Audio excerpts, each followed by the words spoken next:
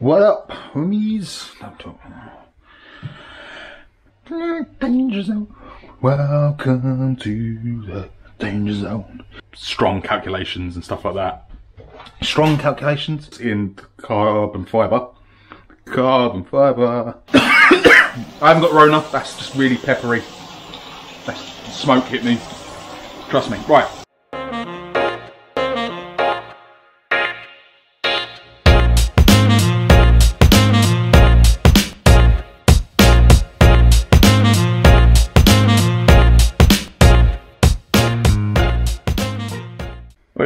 Right, well, so since we're now back in lockdown 3, you know, electric boogaloo, no, that's thingy 2, ain't it? Lockdown 3, lockdown with a vengeance. Oh, Die Hard 4, Lethal Weapon 3 didn't have a tag on, did it? Die Hard 2 was Die Hard with a Vengeance. Was Die Hard 3 Die Hard with a Vengeance? Anyway, lockdown 3, we're all back at this again. So, I figured, can't go out to eat, why not treat ourselves to a nice, cheeky steak meal for one? Or two, I'm doing it for one because I'm a sad, lonely bastard and I'm on my own. But, quite easily done for two as well. This is going to be quick and easy, and I'm going to try and do it in real time. But I've said that, I've probably jinxed myself, and I'm probably going to end up having to edit this and take a load of it out because I'm probably going to end up faffing, or door's going to go, or someone's going to ring the phone or something. You know, the usual crap that goes along. I'm kind of recording this bit on the fly as well because I just had the idea and thought, oh, that'll work well as a short thingy video. So there's some stuff out of the screen, like crap in the sink and stuff that normally I would have sorted out before I started recording the video, but I haven't got time to do it now. So any steak meal really hinges on the steak, and this steak you might not have seen before. You might have done. I don't want to condescend, but if you haven't, this is a hanger steak or an onglet steak, or in America I believe this is called a skirt steak, but you know, America's all funky weird with what they call their steaks. A strip steak is a sirloin, and a sirloin is a rump, and a rump, it apparently doesn't exist. It's this is from kind of the belly. It's attached to the diaphragm, and it used to, and I think some places still do, class it more as offal than a cut steak, because it technically comes from inside the carcass, not the musculature attached to the bones on the outside. Historically, this has been like the butcher cut, because it's not much meat there. That attached with some other trimmings and stuff that would come off is just the one steak. And it was never really particularly prized because even though it's rare, it was just kind of seen as a bit of a scrap meat because it was, again, like from the inside of the carcass and stuff like that. But lately it has started to make a bit of a comeback. It's been one of those sort of like secret cuts, like people who really know about their steaks, and butchers and a few people like that know about this steak. But now more and more people are hearing about it. It's quite a strong flavour. It's really kind of beefy, where it is kind of from inside near the organs, to not put too fine a spin on it. It has got that bit more of a very strong, almost offally flavour. It's quite minimally. But it is a great bit of steak if you can get hold of it. It's not ridiculously expensive, but it is starting to unfortunately get to that sort of hipstery sort of point where, oh, it's a bit of an en vogue steak, so the prices are a bit higher. It is probably my favourite bit of steak, alongside a ribeye, depending on the quality of either, really. But I would suggest, if you can't get hold of onglet, get yourself a nice bit of ribeye, or get your favourite bit of steak, really. It's completely up to you. What I would say at the moment, though, is if possible, if you can, try and shop local. Go to your local butchers. If you've got a smaller family or locally owned butchers, Sainsbury's, Tesco's, all those people, they don't need your money. If you've got a shop there, you've got a shop there, that's fine. These are all from Sainsbury's. I can't get farm shop sort of stuff. I am in London. I can't really get to anywhere that sells fruit and veg that's from a farm, unfortunately. But yeah, try and shop local if possible. Chances are, if you go to your butcher and you talk to your butcher, you can get a better, it's going to give you better quality meat anyway, and it's not going to have been packaged and sat in sat somewhere for as long. That being said, even if you do end up with like a really crappy, cheapy bit of meat, steak and lamb this applies to, you can always up its game a lot by doing this. So I got this out about 2-3 hours ago. It's quite chilly in here. It's a very cold January, so it's not been that warm. If it was the summer, I might have only got it out half hour to an hour before, depending on how warm it was in here, this kitchen. But even then, with red meat, if it's fresh, if I know where it's come from, I'm a little bit less finicky about keeping it in the danger zone. So I've got it out. If you've got a wire cooling rack for baking cakes and stuff like that, that's just perfect as well. What you want is just 360-degree airflow. So pat it dry with a bit of tissue paper, kitchen roll, kitchen paper, or a crappy old tea towel if you've got that sort of thing, and let it dry out. So that way you get a much better sear. And also it comes up to room temperature, so when it hits the pan, it instantly starts cooking. You don't have to worry about the core taking forever.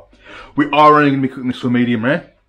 I think that's how Onglet steak, skirt steak, hanger steak works best.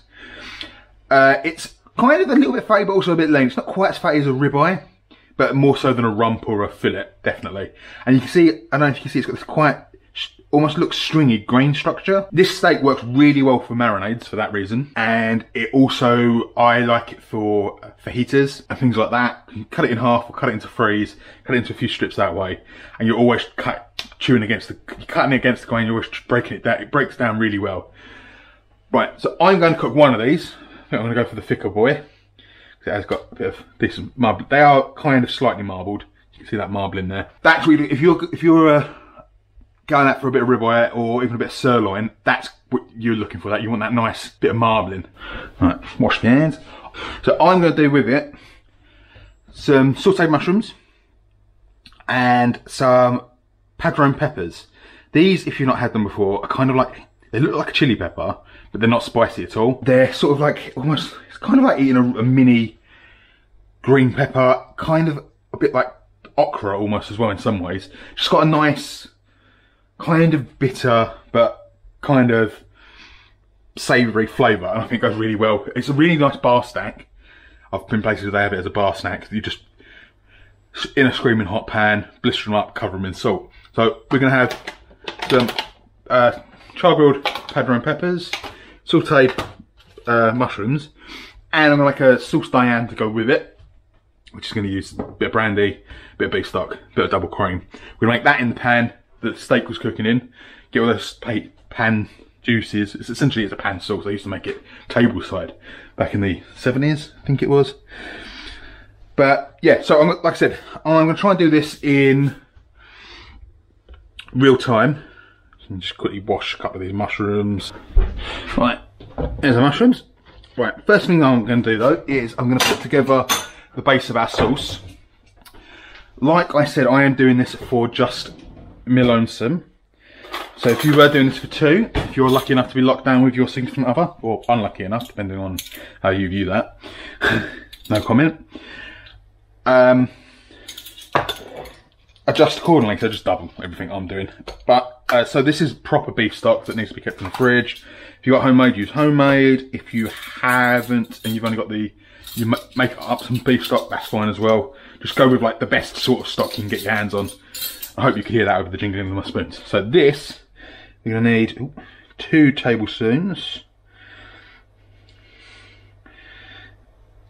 of that. And 1 teaspoon of Worcestershire sauce.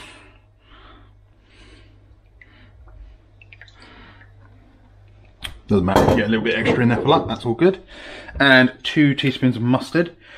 Dijon would probably be, I say probably, definitely be traditional. I couldn't for love nor money get hold of Dijon. So I have got, which I actually in that situation think is the best substitute, really good quality yellow mustard like French's. Because that's that same sort of creaminess but also tartness. I don't actually put 1 in, I need 2 of them. So 2 teaspoons of the mustard. And some hot sauce.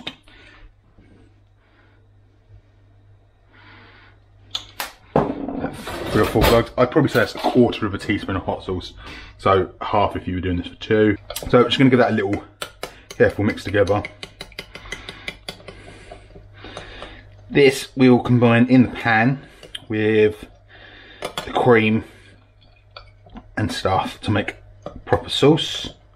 So set that to one side for now.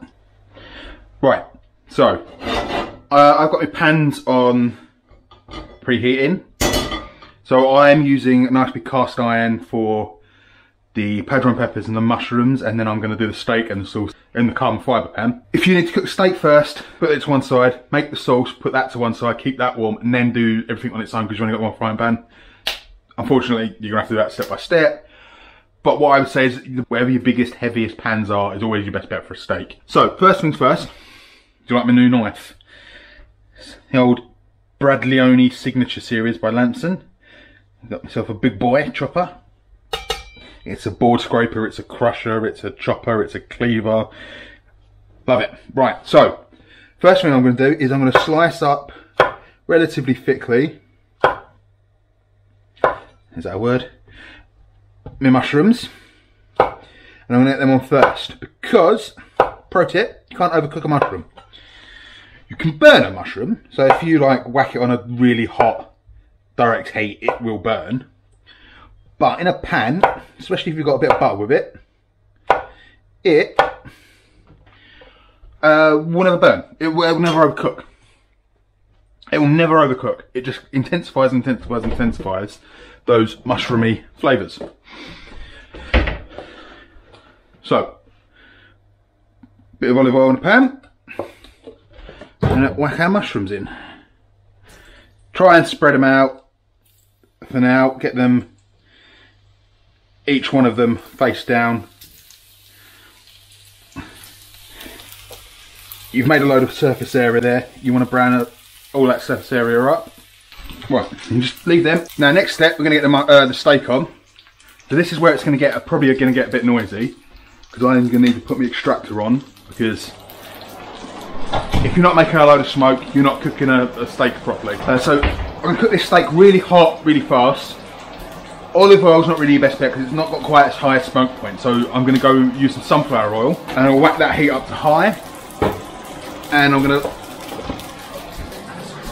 salt the steak quite liberally. A lot of this is going to come off, and pepper. So as soon as that's smoking, salted side in and down, should start sizzling straight away. Salt on the other side, pepper, and leave. Just leave it. While that's going, we'll move on to the onion. So yeah, I'm using one spring onion, and not all of it at that. So, traditionally, this would be a shallot or two. I haven't got any shallots, I've got spring onions. So, you would also traditionally have in here some chives. I think that you would chuck in at the end. So this kind of is that middle ground between a shallot and a chive, if you ask me. So we're going to mince that bad boy up nice and fine.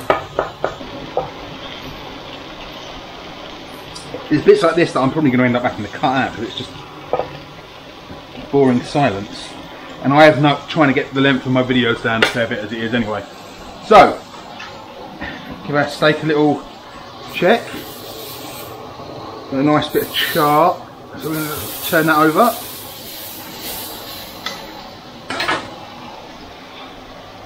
Have a little look at our mushrooms.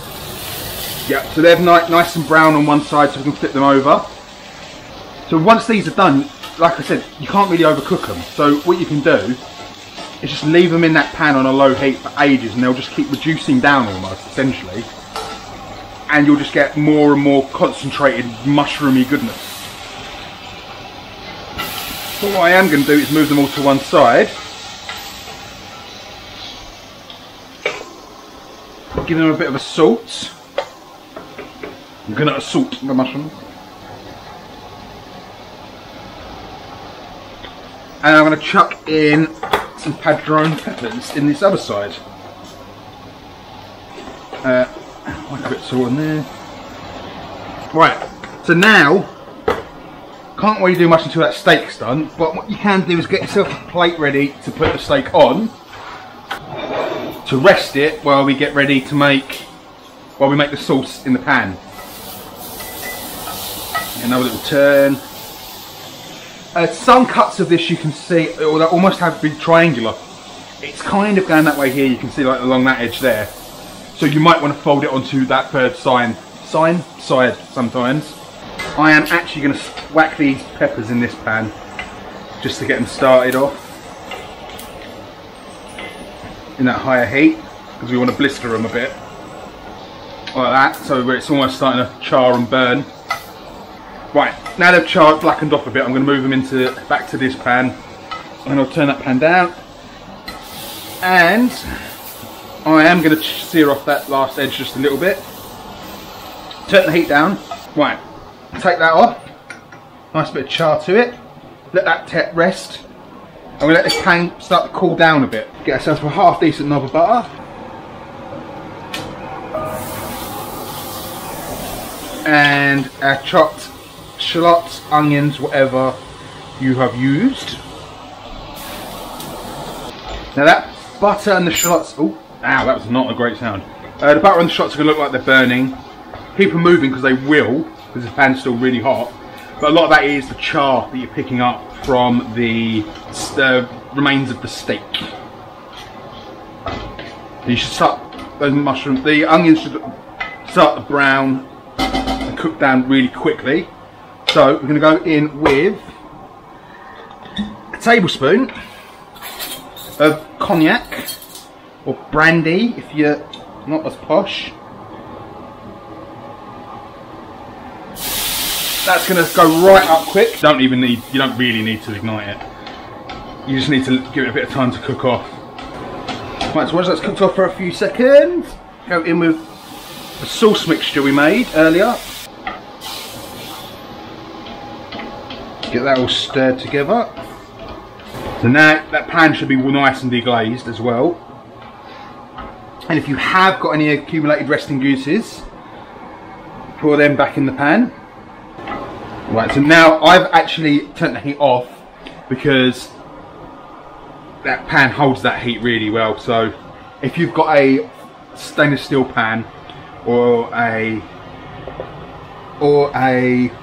if you happen to use just like a normal standard sort of, what do you call it, non-stick pan, you might want to keep that, might have needed to put that on the lowest heat. The last bit of the spring onion that's quite green, I've now just minced up as well. That's going to go in. If you use normal onion, you'd use probably a tablespoon of onion and then some chives. And we're going to go in with a tablespoon of thick, heavy cream. Now you want to make sure your pan's cooled a fair bit down at this point because that cream will split. Right, give that a stir in. That is sauce Diane. The mushrooms are all lovely sautéed and brown.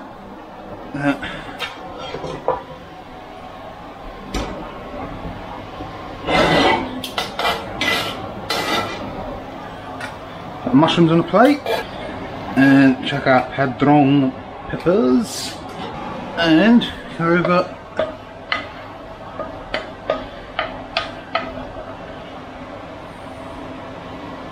with your sauce. Right, hopefully you can hear me properly now. There you go.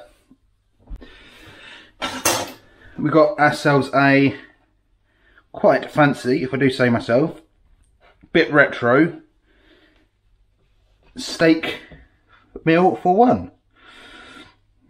Try to tighten the plate up a bit because I need to take a photo for the thumbnail. But there you go. Hopefully that's actually gone out in real time. If I have had to faff about here and there, I probably will cut bits because no one likes, it's a pain in the arse just watching me faff. But I would have only cut out, so if you don't need to faff the same sort of way I faff, you can knock this out essentially in that, the amount of time this video is long, minus the intro and the outro. And not really any crazy ingredients. Like I said, if you can't get hold of hanger steak, try and get hold of it. It's really worth trying. If you like your steak, it's a really nice steaky steak. It's really great steak. It works really well. It's great for barbecuing as well. And like I said, it holds a marinade really well. It's great for fajitas. It slices, if you slice it nice and thin, it's really well for steak sandwiches and steak rolls and stuff like that as well. Sautéed mushrooms, great accompaniment with a bit of steak. And like I said, the padron peppers are kind of a bar sack. Quite a few places, steak places are starting to do them as a side as well. You just pick it up, eat it like a cherry. Or you slice it with a knife and fork if you want. The stem isn't edible. You could slice them all off the before, but I don't see the point. Like I said, I pick them up, I eat them with my hands. I haven't done any potatoes because I am trying to be a bit healthier and lose a bit of timber now that January's rolled around. But by all means, use any size you want. If you want some sautéed potatoes, some chips, if you want some mashed potato, I'll put a link up. I've got a pretty decent recipe for some mash if you want that. Whack that up there. But yeah, there you go. Robert's your mother's brother. Hopefully you had an alright Christmas and New Year. I don't know if I've had a video out yet that wasn't recorded in the New Year. I think this is my first one of the New Year that I've recorded. Got some more stuff lined up, don't worry about that. The last video I put up, I think as of time of recording this, was my Christmas special with the leftover turkey that actually did really well. I mean, it only has like 60 odd views, but it got 60 odd views in like 2 days. When usually my videos probably would creep up to 20 views after the end of a month or so. But say la vie, back in another lockdown, so I've got plenty of time to be indoors and test some stuff out and hopefully shoot some more bits and pieces. Hit the like, please do like the video. It works, it really does help. The YouTube algorithm, it just runs on likes and views. And if you've got this far, you've already done the view. So if you just do that little bit extra, hit the like.